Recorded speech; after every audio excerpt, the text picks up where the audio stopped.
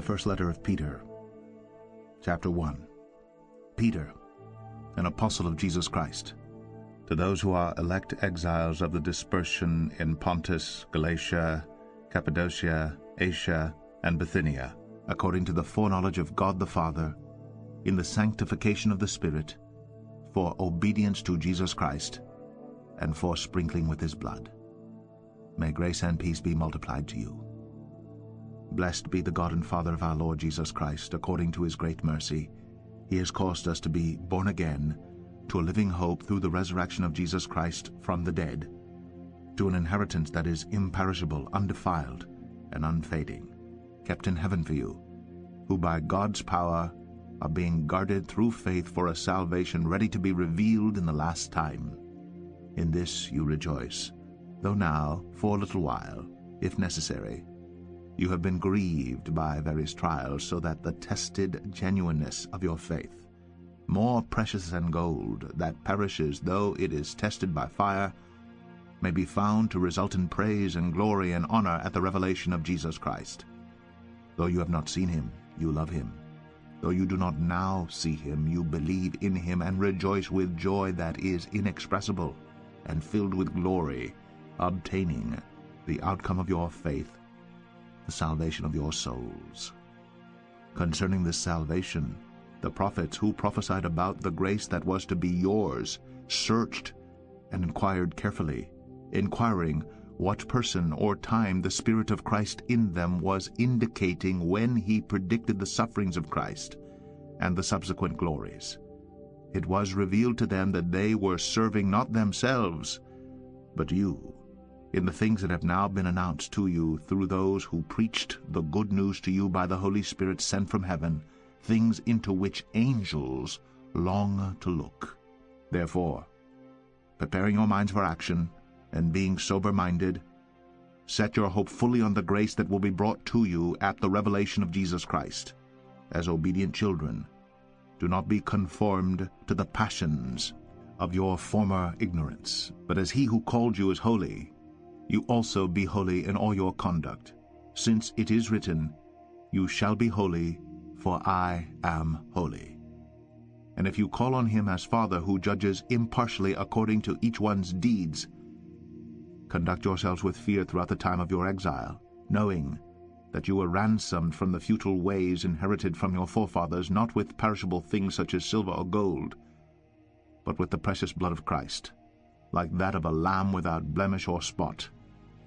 He was foreknown before the foundation of the world, but was made manifest in the last times for your sake, who through him are believers in God, who raised him from the dead and gave him glory, so that your faith and hope are in God.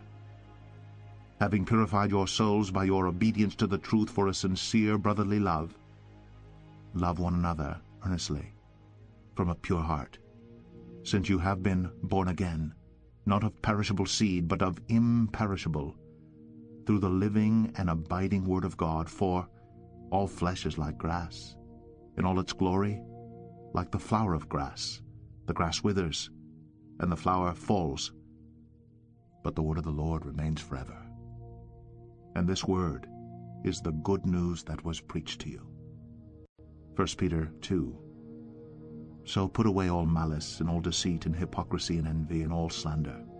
Like newborn infants, long for the pure spiritual milk, that by it you may grow up to salvation, if indeed you have tasted that the Lord is good. As you come to him, a living stone rejected by men, but in the sight of God chosen and precious, you yourselves, like living stones, are being built up as a spiritual house to be a holy priesthood, to offer spiritual sacrifices acceptable to God through Jesus Christ. For it stands in Scripture, "Behold, I am laying in Zion a stone, a cornerstone chosen and precious, and whoever believes in him will not be put to shame." So the honor is for you who believe, but for those who do not believe, the stone that the builders rejected has become the cornerstone, and a stone of stumbling, and a rock of offense. They stumble because they disobey the word, as they were destined to do. But you are a chosen race, a royal priesthood, a holy nation, a people for his own possession, that you may proclaim the excellencies of him who called you out of darkness into his marvelous light. Once you were not a people, but now you are God's people. Once you had not received mercy, but now you have received mercy. Beloved, I urge you as sojourners and exiles to abstain from the passions of the flesh which wage war against your soul. Keep your conduct among the Gentiles honorable, so that when they speak against you as evildoers they may see your good deeds and glorify God on the day of visitation. Be subject for the Lord's sake to every human institution, whether it be the emperor as supreme, or to governors as sent by him to punish those who do evil and to praise those who do good. For this is the will of God, that by doing good you should put to silence the ignorance of foolish people. Live as people who are free, not using your freedom as a cover-up for evil, but living as servants of God. Honor everyone, love the brotherhood, fear God, honor the emperor. Servants, be subject to your masters with all respect, not only to the good and gentle, but also to the unjust. For this is a gracious thing, when, mindful of God, one endures sorrows while suffering unjustly. For what credit is it if, when you sin and are beaten for it, you endure? But if when you do good and suffer for it, you endure, this is a gracious thing in the sight of God. For to this you have been called, because Christ also suffered for you, leaving you an example so that you might follow in his steps. He committed no sin, neither was deceit found in his mouth. When he was reviled, he did not revile in return. When he suffered, he did not threaten, but continued entrusting himself to him who judges justly. He himself bore our sins in his body on the tree, that we might die to sin and live to righteousness. By his wounds you have been healed. For you were straying like sheep, but have now returned to the shepherd and overseer of your souls. 1 Peter 3. Likewise, wives, be subject to your own husbands, so that even if some do not obey the word, they may be won without a word by the conduct of their wives, when they see your respectful and pure conduct. Do not let your adorning be external, the braiding of hair, the wearing of gold, or the putting on of clothing, but let your adorning be the hidden person of the heart, with the imperishable beauty of a gentle and quiet spirit, which in God's sight is very precious. For this is how the holy women who hoped in God used to adorn themselves, by submitting to their husbands, as Sarah obeyed Abraham, calling him Lord. And you are her children, if you do good and do not fear anything that is frightening.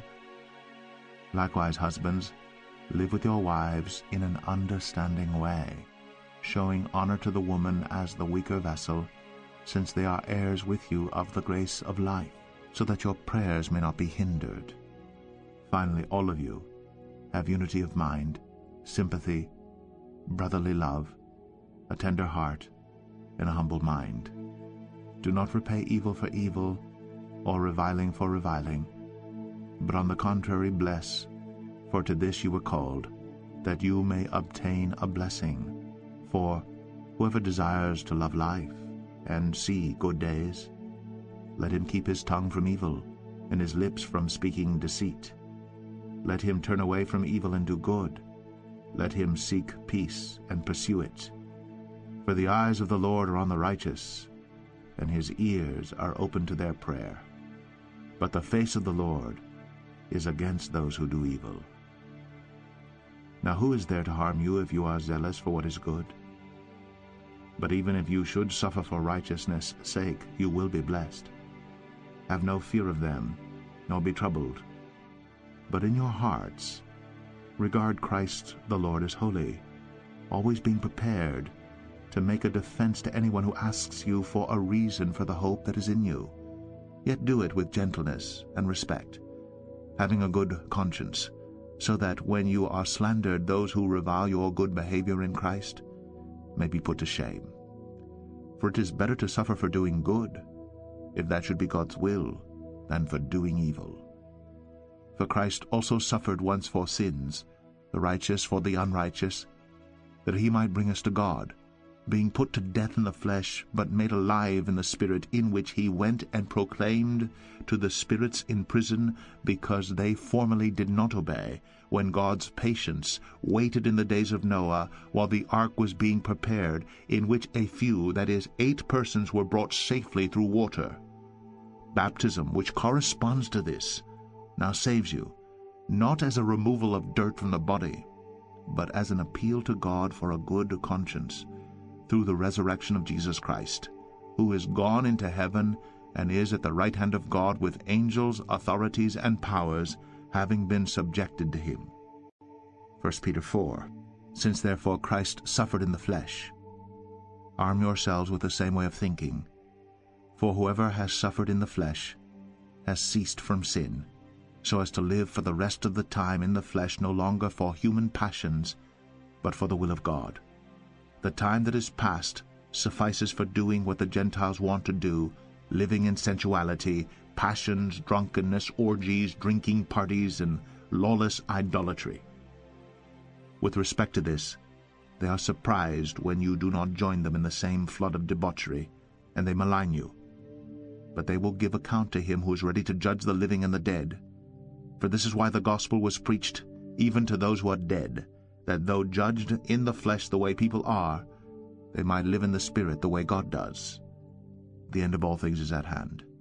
Therefore be self-controlled, and sober-minded for the sake of your prayers. Above all, keep loving one another earnestly, since love covers a multitude of sins. Show hospitality to one another without grumbling, as each has received a gift.